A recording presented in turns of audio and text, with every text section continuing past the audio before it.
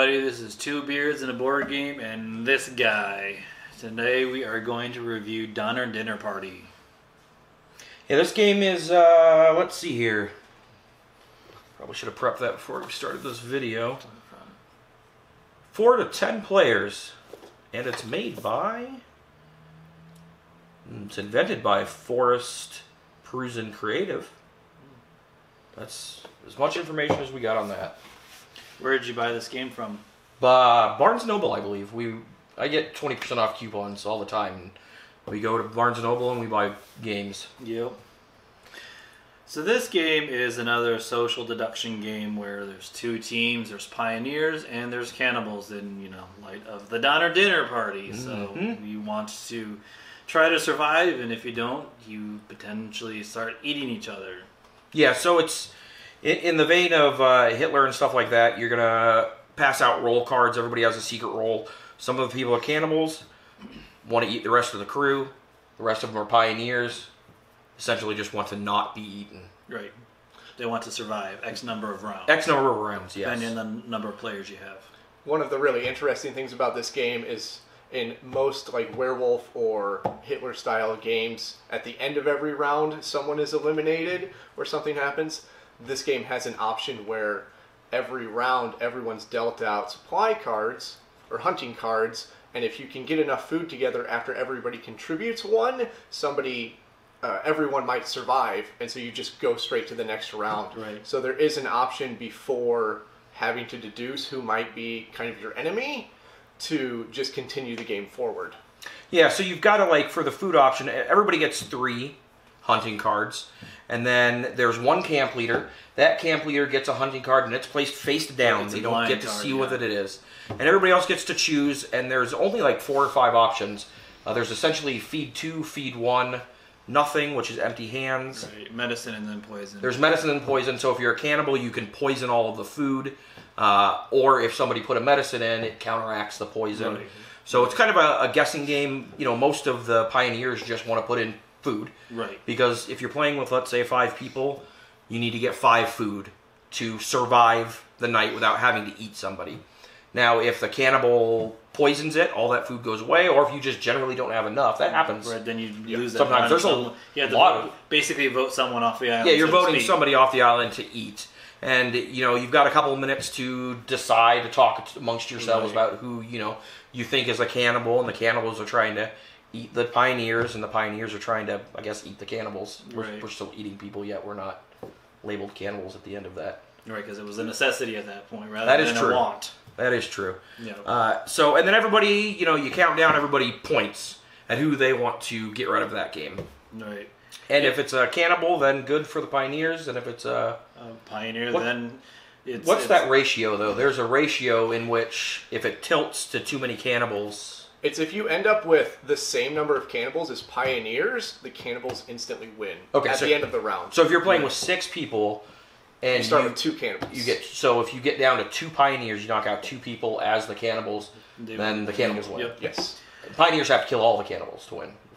That's correct, right? Or get to the very end. Or get to the end. There's a nice little pan. There's a nice little pan marker, which I just flipped over, and I'm not going to be able to flip back. So the other interesting aspect with this game, each player gets dealt a supply card, so it can potentially change how a vote is done. You can also potentially add 2 food in. You can draw more cards, more hunting cards if you don't like what you see. There's a hatchet to where if you get killed, you actually kill the leader in response to. So 2 people die. So 2 people die that round. It can add some mystery and chaos to the game more than just I know what you are and I know what she is and everything else. And it makes it not as much of a straightforward game as some other games are. Yes. Sure.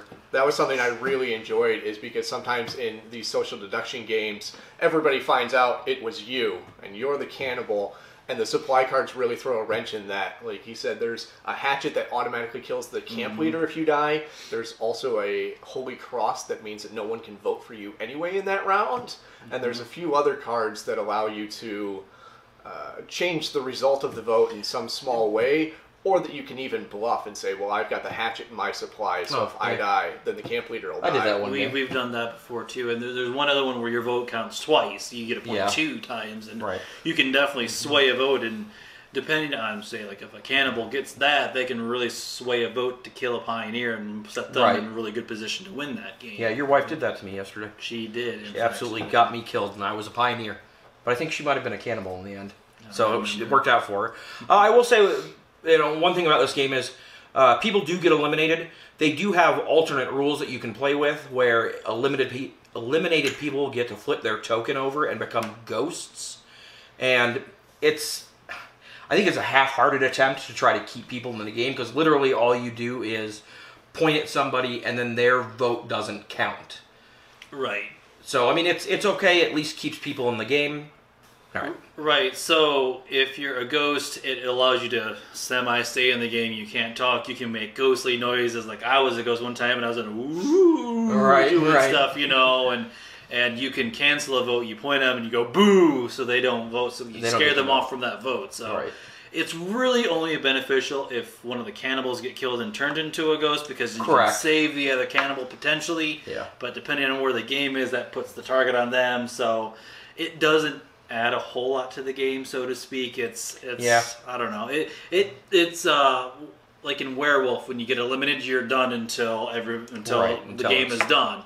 So I mean, that's why we don't play a lot of games like that, because we like to keep everybody involved all the time. So it's a quasi attempt to trying to keep people involved. It's something, I guess. It's something. And we have had, I remember one time we played and I was a cannibal and the other person was alive, and my removal of a vote actually killed a pioneer and ended up winning the game. So it is something that... So there's something there. And I remember that time, and I was overjoyed. It was one of my favorite moments of this game at all.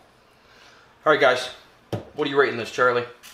I like the game. It's fun. It adds some new aspects to it, but for me, it still just lacks that luster that Secret Hitler provides to us. So I am going to rate this a 5 o'clock shadow. Oh, wow. Okay, that's pretty low, actually. I, on the other hand, really enjoy this game. I like how the supply cards and the ghosts kind of throw a wrench in your normal social deduction, so I'm going to go straight Amish. Amish. Wow. Okay. I'm going to go right in the middle, at Manly on this one, because it's a good alternative to Secret Hitler, which we play a lot of. So it's there. It plays a lot of people. It's hard to find games that play a lot of people sometimes. Yeah. It seems like there are all these social deduction games now that play a lot of people, or like Taboo, or those kind of party games. Right, party games that you can have basically an infinite number of players based on teams and everything else. Exactly, but overall it's fun. I think it's pretty well balanced, and you get to yell cannibal at somebody instead of Hitler or fascist or communist from Red Scare. But it's another one of those games. But I like it enough that we play it every once in a while, and it seems like it. Everybody enjoys it. So thanks for watching the video, guys. Go ahead and hit that like and subscribe button, and we'll see you later. And remember, friends, don't eat your friends unless you want to.